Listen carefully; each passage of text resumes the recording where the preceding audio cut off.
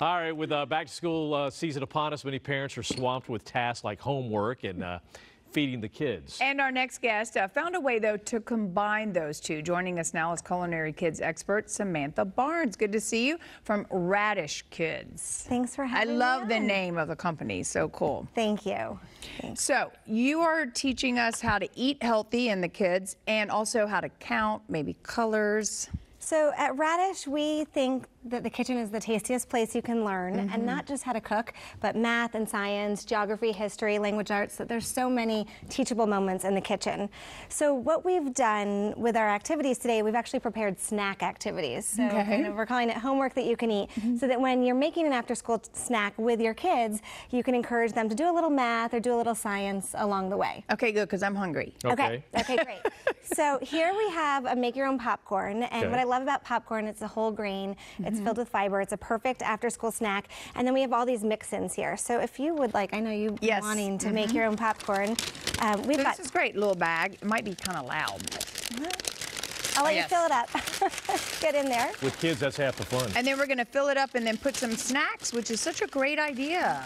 So we've got chocolate chips, cranberries, we have some seasonal flavors with pumpkin flavors, and we've got coconut, and then you can make it savory with some salt, or you could even do butter at home, and we've got cinnamon sugar. So what are we learning? So right now, I want you to add what you're doing. So you've done 2 cup measures. Okay. And so then, you're gonna do 3. Making it hard. And I've got a 3rd cup measure here too. Okay. So if you want to add any of your mix-ins. What is this, by the way? That's cinnamon sugar. Oh, okay. That's I good. like this. These pumpkins. So you've got pumpkin almonds going there. So now you're making it. You're doing a teaspoon. So you can think about adding those ingredients, or you can see how many teaspoons fit into your 3rd cup. And then you can really turn this into a more complex math problem if you want to see you've got 4 cups and you've got to serve it with 7 friends. I won't put you on the spot. Yeah, don't put me on the spot on that. I was an English major. All right, what else you got for us over there? So over here we've got I'm gonna work on my popcorn. Okay, you do that. We've got our rainbow dip with homemade ranch, and so we think that kids who cook eat even something like healthy vegetables. So making your own ranch is a way to get your kids eating their own vegetables. So if you're interested, you can go ahead here and add a little bit of chives or fresh dill. Add it right into our ranch. That'll make it nice and pretty. It smells great. And so here we're talking about nutrition. Shake it up. That's what you do, right? Shake it up? Got to shake it up. This is nutrition, Still on the popcorn. Yes. So every vegetable that you see here brings a different nutrient to our bodies. It helps our brains and our bodies grow nice and strong.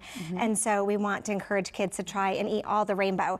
So this Snacktivity is actually learning and counting how many different colors you're eating. And you have these really cool little cards that I can't read because I don't have my glasses on. But basically it helps the parent explain this with the little card on the back. Exactly. So it's the recipe and then the activity. What are you doing with the strawberries? All right, this is our 3rd recipe here. So this is something that you can make on Sunday. It's great. Your kids can make it Sunday and have it prepared for the whole week after school. This is making strawberry vanilla yogurt pops. And so you're going to freeze them. We have a strawberry puree right here.